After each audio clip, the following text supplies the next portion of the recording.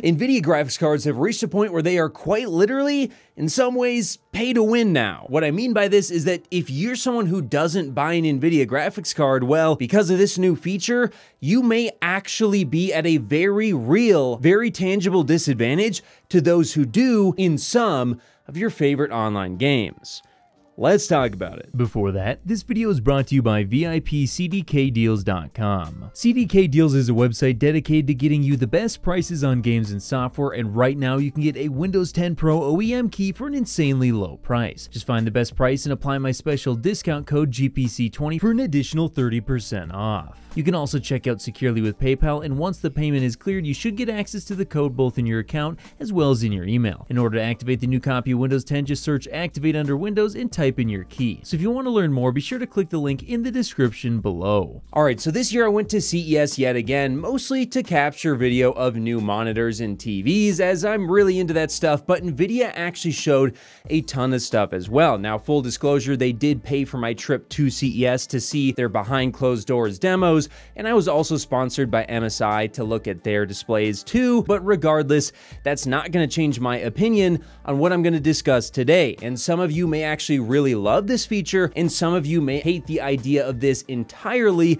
and be angry that yes, you may be at an advantage or disadvantage in your online games depending on what brand you buy, which is kind of a scary concept, let's be real. But in any case, yeah, there were two different things that I took away from their behind closed doors demos that I thought were really transformative tech. One of them was Mega Geometry, which would require its own video, but the other one that I want to talk about today is Nvidia Reflex 2. Now, Nvidia Reflex was originally announced to try and reduce the latency in your favorite online games, and this was something that was quickly countered by AMD, who had their own solution, although they had a few hiccups with theirs, but apparently now that's hopefully been resolved, and now AMD and Nvidia both have their versions of a reflex technology, bringing down the render latency by trying to eliminate a GPU bottleneck and delivering the frames just in time to again give you the lowest latency experience. Pretty simple stuff, and you could alternatively just lock your frame rate below what you can actually achieve to ensure that you also get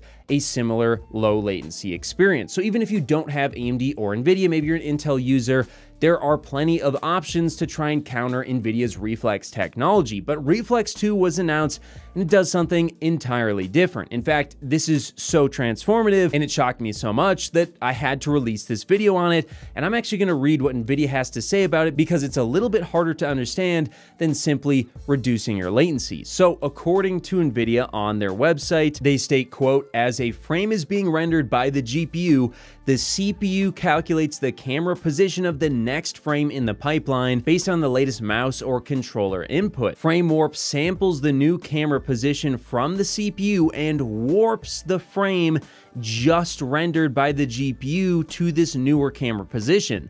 The warp is conducted as late as possible, just before the rendered frame is sent to the display, ensuring the most recent mouse input is reflected on screen." And they do actually have a visual representation of what this looks like.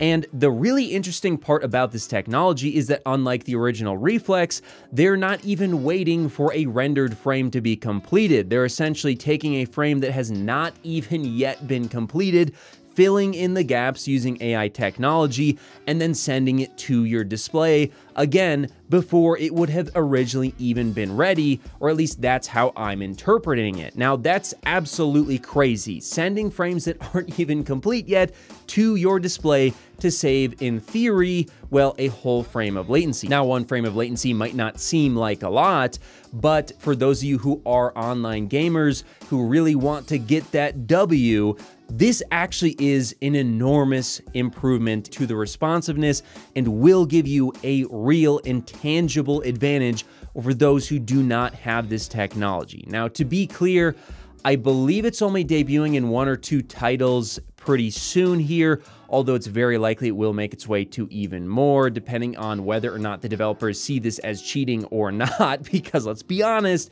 In some ways, I could see some people comparing this to cheating, as you're getting a frame before it's even been completed and using AI again to fill in the gaps. However, one of those games that it's coming to is the finals. Now, I'm a huge fan of the finals, but the finals has a problem with latency in my opinion. It just feels a bit more sluggish than some of the other online games, and getting a substantial 1-frame advantage in the finals is going to be really huge. How huge? Well, according to Nvidia, once again, and I will go over my own calculations here in just a second, but they're claiming that with Reflex off, they saw in a test around 56 milliseconds of latency, then with Reflex 1, 27 milliseconds of latency, which again, you can counter by just simply capping your frame rate. But then with Reflex 2, which cannot be countered by any other method, they have now roughly halved it again to just 14 milliseconds. And again, at CES, I actually did my own testing, and I found very similar results. In the finals, a game that is going to ship with Reflex 2,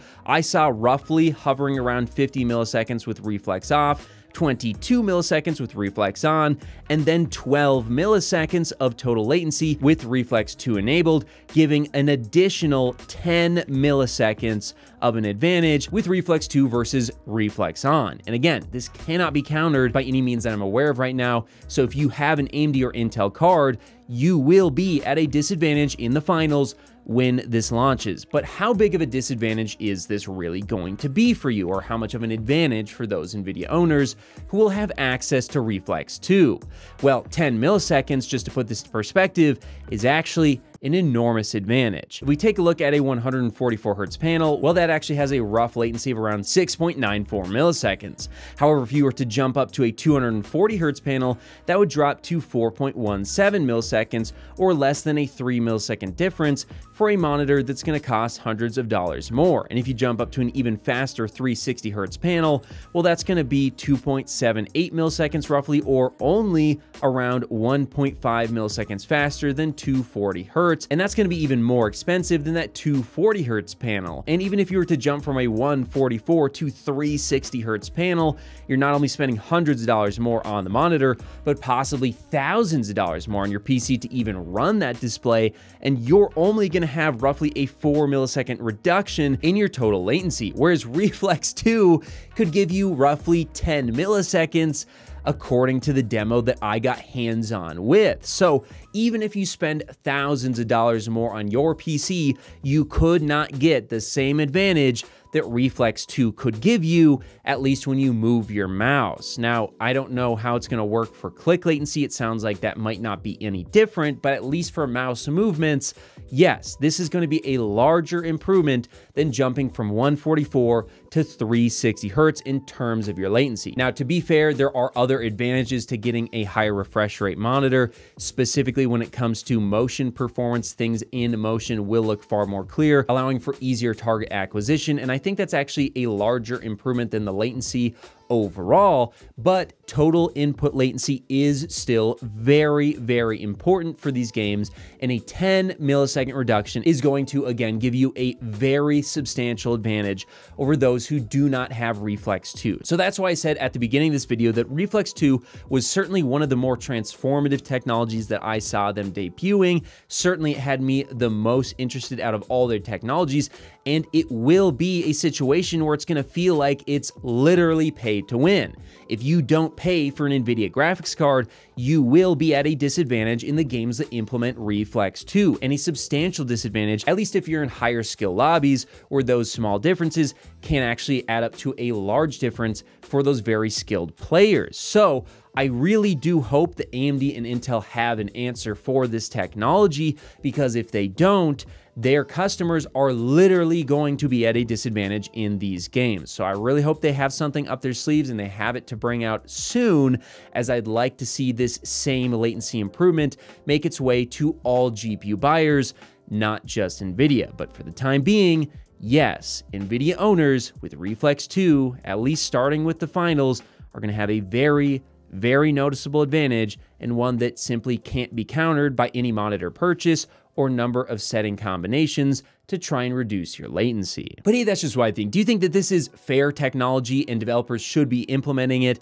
and hopefully AMD and Intel finally catch up and we get every GPU owner to have lower latency in their games? Or do you think this should be considered cheating and shouldn't be allowed in games, as it's not technically the frame that was fully rendered and it's being filled in essentially through the use of AI, or at least that's kind of how I'm interpreting it? Let me know your guys' thoughts in the comments below, and of course, I'll see you in the next video. If you made it to the end of the video, be sure to drop a like. Every time you do so, AMD and Nvidia release new GPUs. Also, if you want to see more, check out one of these related videos. You won't be disappointed.